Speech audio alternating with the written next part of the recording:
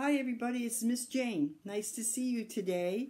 Today I'm going to read a story called Stop Snoring Bernard. But let's get ready. Let's sit, take a breath, let it go, and then let's go crisscross applesauce. Crisscross applesauce. Pepperoni pizza. One more time. Crisscross applesauce. Crisscross applesauce. Pepperoni pizza. Okay. Stop Snoring Bernard. This is a story about an otter who snores very, very loudly. And it bothers a lot of people. Bothers a lot of his friends. Let's find out. Well, this is where Bernard lives. He lives in the zoo. And there's monkeys in the tree over here. I see some tigers over here. And of course the balloon man who's selling everyone balloons. And right over here, I see Bernard laying on a towel, just relaxing. And there's his two friends swimming. Okay. Bernard loved living in the zoo. He loved meal times and playtime, but most of all, see him eating? Most of all, he liked nap time. See him right there with his friends holding his hands? So they're all sleeping. See how they sleep on their backs? They're all sleeping. But there was one little problem. Bernard snored very loudly. Very loudly. And it bothered, look. See that face? He doesn't like that. One afternoon at nap time, Grumpy Gills had enough. Snore somewhere else, Bernard. Snore somewhere else.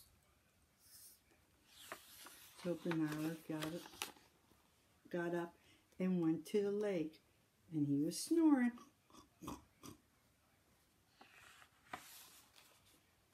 And he was bothering the crocodiles. And the crocodile said, "Stop snoring, Bernard." So Bernard got up. And he went to lay in a fountain. And he was snoring, of course. Snore. But that didn't work either. Because he was bothering the giraffes. And they said, "Stop snoring, Bernard. Stop snoring." So Bernard went to sleep in a puddle. Right there. But he kept snoring.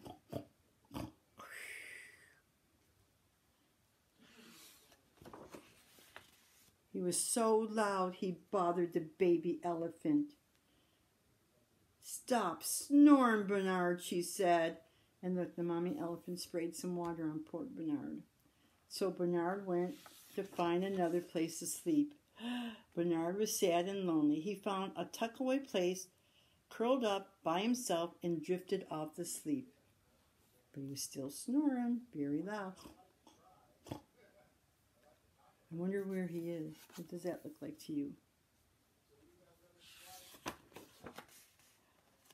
The other otters missed Bernard. They searched for him all through the night. They missed him. They kept saying, "Bernard, Bernard, Bernard." But they didn't find him. The next morning, Bernard woke up and saw hundreds of bats. He was in a bat cave. Hundreds of bats. "Excuse me," he said. "How did you sleep with my snoring?" "We didn't," replied the bat. "We were out all night, and now we are trying to sleep. So please don't snore anymore." So now Bernard had to leave the bat cave. He was very sad. Ooh. Bernard felt terrible. There wasn't any place he could sleep without bothering somebody. He trudged towards the zoo gate. There's the zoo gate right there. He's walking towards the zoo gate. He was going to leave. Then he heard something. It was his friends. They found him. It was the other otters. "We couldn't sleep without you," said Grumpy Gills. "And I'm sorry I yelled." Oh, please come back. "I'm sorry I yelled at you, Bernard."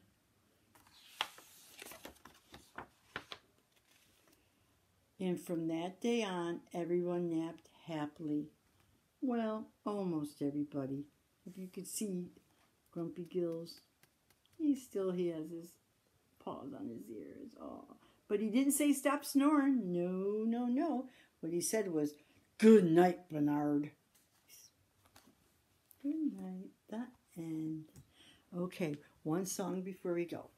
We're going to do roll, roll, roll, but we're going to do it slow, slow, medium, a little bit, and then fast as we can. Okay, ready? Row, row, row your boat gently down the stream. Merrily, merrily, merrily, merrily, life is but a dream. Now a little bit faster.